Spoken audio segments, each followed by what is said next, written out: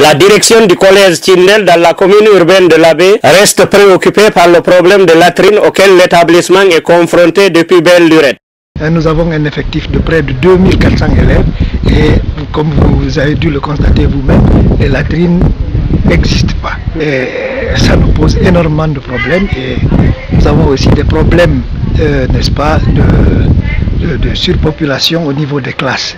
Eh bien, nous avons toutes les difficultés du monde à gérer cette situation parce que nous sommes parfois obligés de déranger même les voisins.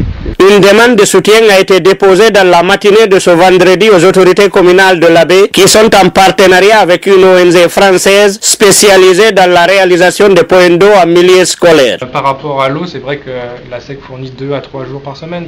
À part les châteaux d'eau, il n'y a pas d'autre solution. On ne peut pas construire un forage en plus. Donc ça serait de mettre en place des citernes. Oui, un réservoir d'eau. 1000 litres, c'est peut-être aux alentours de 5-6 millions, vous pouvez avoir la cuve, château d'eau, le robinet. Mais après 1000 litres, ça ne suffira pas pour ces effectifs-là.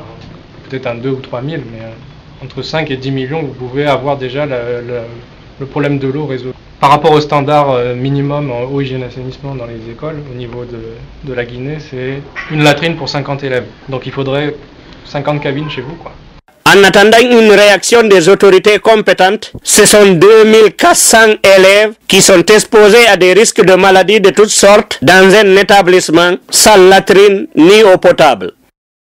Ça nous pose d'énormes difficultés parce que nous n'arrivons pas à maîtriser les élèves dans les salles de classe aux heures de cours. Et quand le besoin est là pour un élève, eh bien, il faut obligatoirement qu'il se soulage. La direction du collège Thyndel dans la commune urbaine de Labé lance un appel aux anciens élèves de l'établissement à travers le monde.